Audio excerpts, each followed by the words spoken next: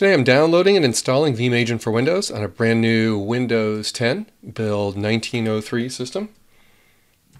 You may wonder, why would I do that? Why would I back up a brand new system? Well, I've got VPN settings, I've got a bunch of stuff I'm doing to this laptop before I take a trip.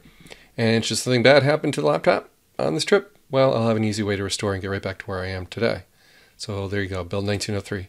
How do you find Veeam Agent, the free download? Well, search for download Veeam Agent for Windows. The very first non-ad link brings you here.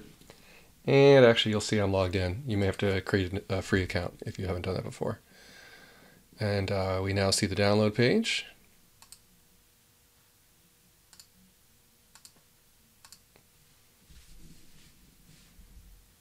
Okay, and the download begins. You can read the release notes in the meanwhile. But you'll see it's very straightforward. If for whatever reason you haven't backed up your laptop, backing up to a USB drive, or in my case a network share, is an awesome first step to protecting yourself for the inevitable badness that will happen to any machine. Alright, so I double-click the zip, and then I double-click the exe file within the zip. Now we just wait for the installer. This is a older Lenovo Yoga. I think it's like 6 years old at this point. So not the speediest system out there. Alright, so we have a user access control pop up here.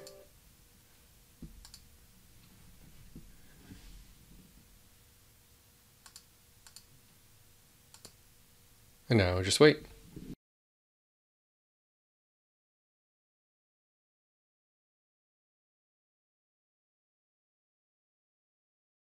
Alright, I had a micro SD card in there and it was taking a little while to scan it.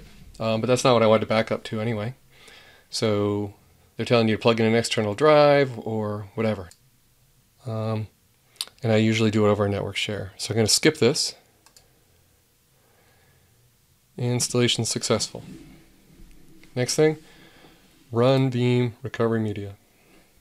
So if something bad happens, you need to be able to boot off of USB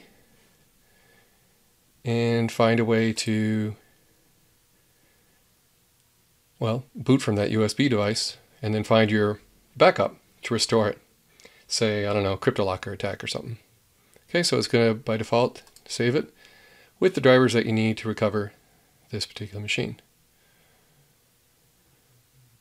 Alright, another little trick, you don't need to wait for it to finish. I can drag this out so we can always see it, so we can see if our backups are working.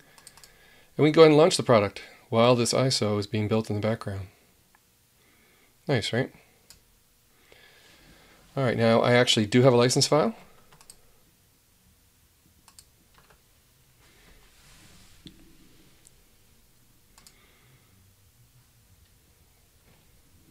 And you don't need the license file if you just want the free version.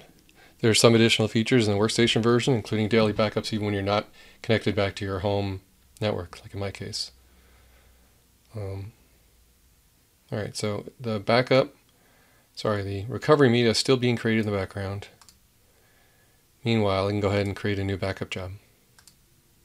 Add a new job.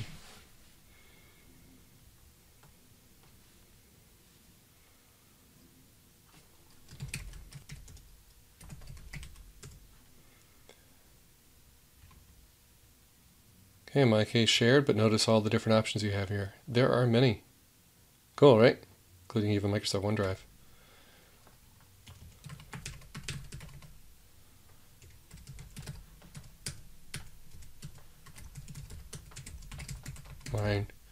Mine requires credentials. It's not advised to talk while you're typing a password. Okay, it found free space, that's good. 14 days is enough for me.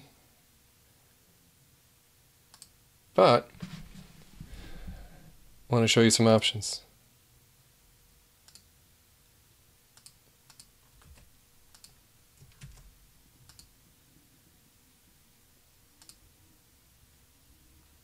Backup cache is very handy. This machine is very low on storage though, so if you try to click next and you don't create a path, well, you got a problem there. So let me just something like that'll do.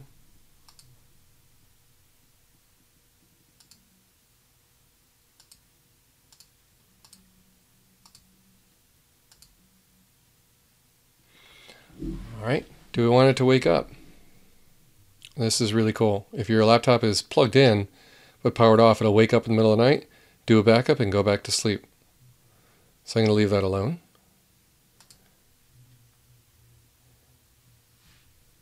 And do we want to allow the power plane to allow daily wake up to sleep? So you need to say yes for that to work. But be aware, if you leave your laptop plugged in a hotel room, it's going to power up in the middle of the night. So you may or may not want that feature. But if it's going to not be a problem, then I would say yes. This particular laptop is about to travel with me, so yeah, I don't need backups that bad. I'm going to say no for now. Okay, run that first backup. And now it's cruising along. Meanwhile, the recovery media, it's already done. All right, so my very first backup job is now proceeding.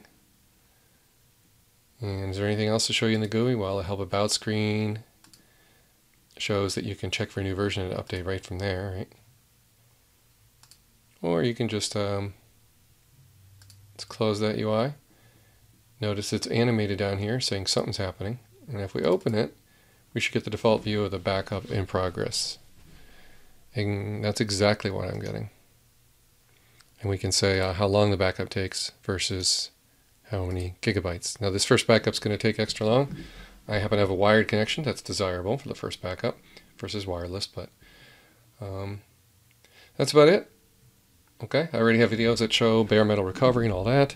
Now you have a sense of about under 10 minutes work from first logging in to downloading to installing to creating your first backup job and creating your recovery media.